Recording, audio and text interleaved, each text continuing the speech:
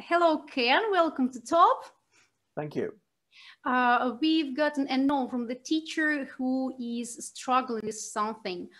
Please have a look and say what you think of that. I'll read, okay? When a student is less interested in learning than I expected, that I blame myself on this and begin to skip some planned exercises, constantly thinking that it is not important at all. It seems to me that students already know everything or do not want to learn. My students take control of this educational process. My own motivation and interest in the lesson decrease. Wow. This is an extraordinary thought and quite complex, but also I think quite common. And I think there's different elements. I'm going to try and deconstruct the statement and look at it line by line and try and offer some thoughts. First of all, when a student is less interested in learning than I expected, then I blame myself on this. You have to stop doing that. That's the first thing, okay? You are doing your best as a teacher, okay? You're putting your life and soul into it and you're preparing everything you can. If your students are not taking the material in the way you hoped, it's not your fault. It's a problem, but it's not your fault. You mustn't blame yourself for things, okay? That's the very first thing. Just try and step back and say, I am doing my best.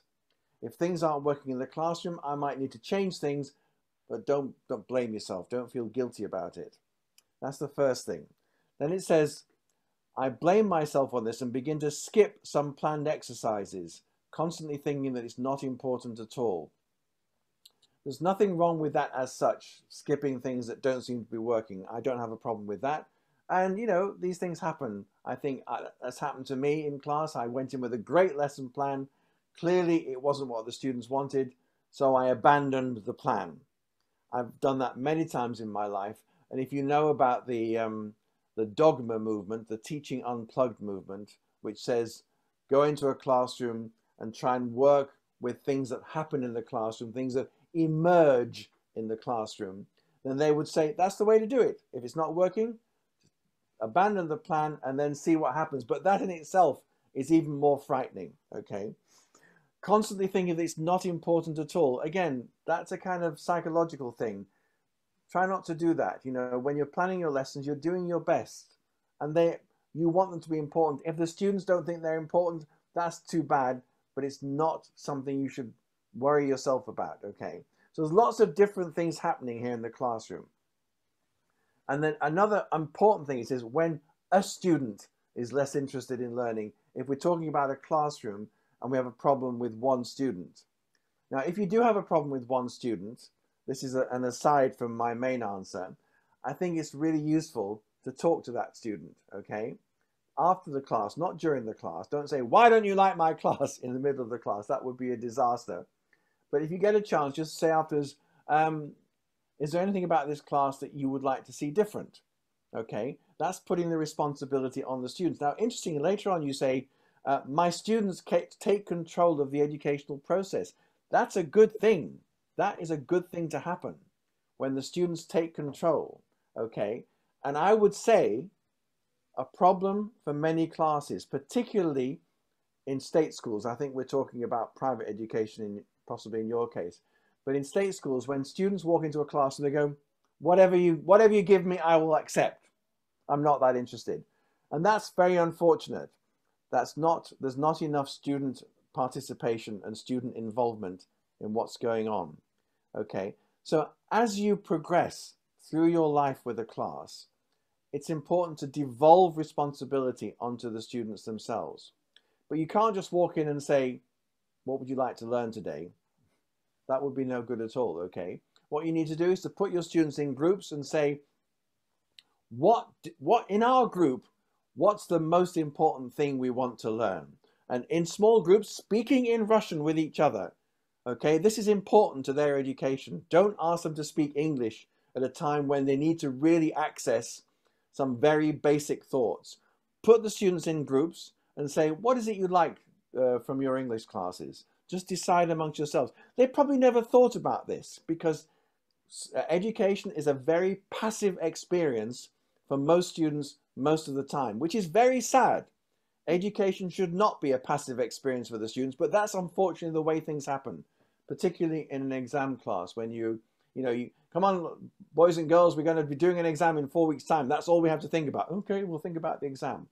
This is not looking at the needs and requirements of the students themselves. This is a very interesting piece of thinking that's in this thing here, and there's many different aspects to it. So I'm finding it difficult to give one simple answer. But quite clearly, there's two things at first. One, do not feel demotivated because some of the students don't like what you do. Secondly, give them the chance to say what they would like to do in class more often, okay? There was a famous example of a teacher who decided to ask the class what they'd like to do. He just walked in and said, today I want to do whatever you want to do. What would you like to do? And one of the students said, I'd like to just go outside and go for a walk. And all the others said, yes, okay. And they all left. And the teacher got into serious trouble with the director of studies because they weren't allowed to do that. So that's not the answer, okay? Little by little, devolve responsibility onto the students themselves about what happens in the classroom. And I'm very sad about the last sentence in this statement, my own motivation and interest in the lesson decrease. I completely understand when that's happening. That very last sentence, my own motivation and interest in the lesson decrease. So what happens is there's a feeling that the students don't like the material, you lose your belief in the material, and your motivation decreases. My talk, am I doing a motivation talk? Yes, yes, you are doing that motivation. I do so many different talks for Katrine at different conferences, but I will try and show how you can break this barrier that happens. I mean, most students, most of the time, trust their teacher to bring something into the classroom which might be of value or of interest. And that's as far as they go. And most students are still in the 21st century. I mean, I went to school 50 years ago, 60 years ago, when the idea was shut up and listen. Shut up and listen was the basis of all education when I was at school. So I shut up and I listened and I wrote things down and I passed exams. But I think the nature of education, the nature of learning is so different now. And it really is a question of we're going to find out what we can do, how we can do this together, how we can make this work together. Again, it's very easy for me to say that from a distance. It's very, very challenging when you're in a classroom with students where you feel that there's something missing in the connection. Somehow you've got to connect, and connect with the best students first, or with them, not so much the best students, but the ones who like your material. Don't look around at the ones who don't like it. Look at the ones who do like it and try and get them to mix with the ones who don't like it and find a way to sort of modify what's happening so everybody gets interested. This has been a long and complicated answer, but it's a complicated situation. You've expressed it very well, and you've expressed what must be happening for a lot of teachers around the world. So I hope the answer has been helpful. Yes, it's been helpful and absolutely brilliant. And you're going to give great techniques and tips during your top 4 speech in the conference, I'm sure. I hope so. I hope so. Okay. Thank you very much, Ken. You're very welcome.